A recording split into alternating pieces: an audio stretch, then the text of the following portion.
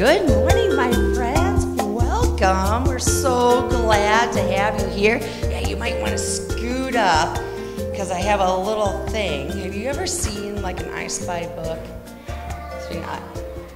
Oh, okay. So they're super fun. So what do you have to do with an I Spy book? What do you have to do? You have to do what? Yeah, you have to look.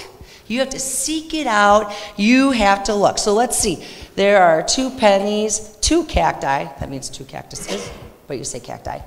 4 arrows, a stork, 6 dominoes, 5 flags, and a fork. What are you seeing there? Let's see. Can you find the fork? Is there a fork in there? Maybe. You did. You went looking. You went looking and you found it. You were seeking it out. Right? You were seeking it out.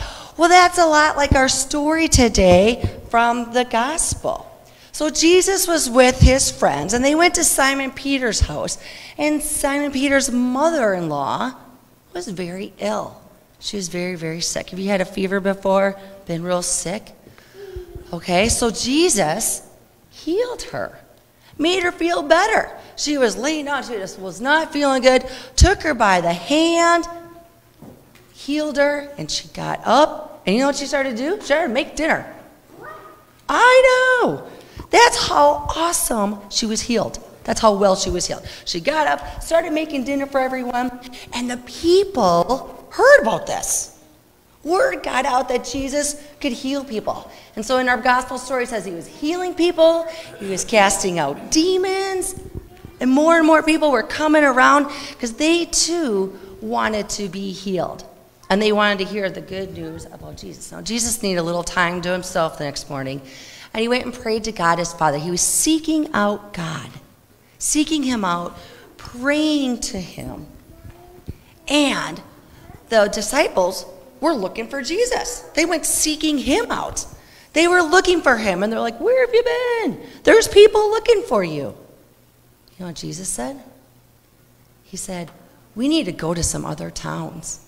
We need to go to some other cities, some other places, and we need to tell them about God's love. And we need to spread the good news, because Jesus said, I didn't come just for this town right here. I came to spread God's love and his forgiveness so that people could seek him out. They could seek out God's love and God's forgiveness. And God did that through his son.